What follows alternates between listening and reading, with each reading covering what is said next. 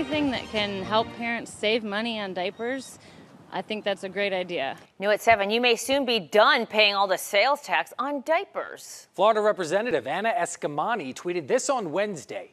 Diapers are now included in the Florida House's tax package as a year-long tax break. Eskamani is hoping to make that tax ban permanent, but says this is a good start.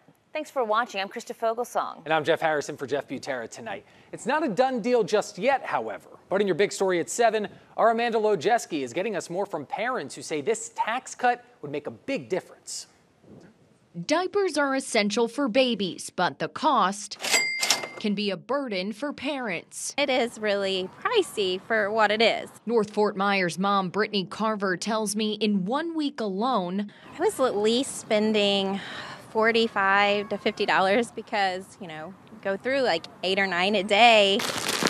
Something Lehigh Acres mom Brooke Swift knows firsthand. I just try and save money anywhere I can, so I really do look at it, like per diaper cost. She says they're so expensive she used to use all the coupons she could. I did use to coupon when my 9-year-old was little. I would try and make it to where the diapers were like 15 cents a piece. Now, even with coupons, a single diaper is 20 cents. This is an essential expense that families have to have that they should not be taxed on. State Representative Anna Eskamani filed a bill to eliminate the diaper sales tax in Florida altogether. And recently, we were actually able to get a partial tax break for diapers in the Florida House's tax package, which means a year-long tax break on diapers in Florida starting July 1st.